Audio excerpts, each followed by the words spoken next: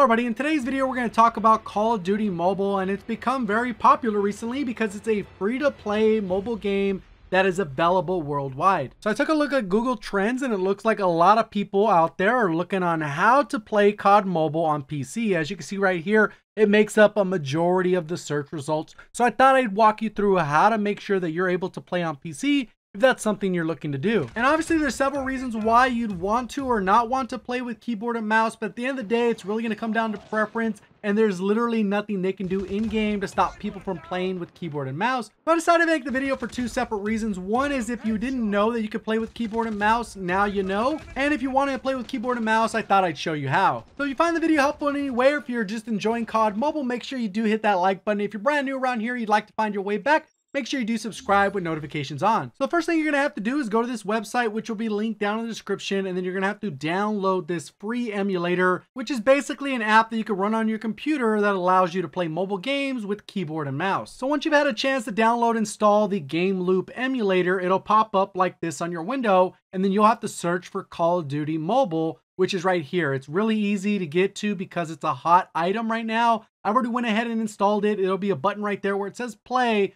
where you actually click it and it'll go through the install process.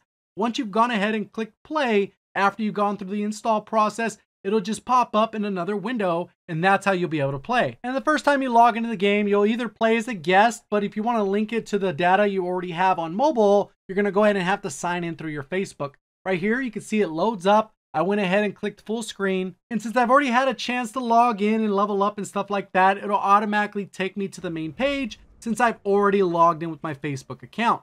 So right here, you can see it loads up. It loads rather quickly, and that's pretty much how you do the setup part of it. I would highly recommend getting to level 21 and trying to go for your tactical nuke, since it only requires a 20 gun streak. So let me know how you guys are liking Call of Duty Mobile down in the comment section below. Hope you guys did enjoy the video. Thank you guys for watching. As always, have a great day.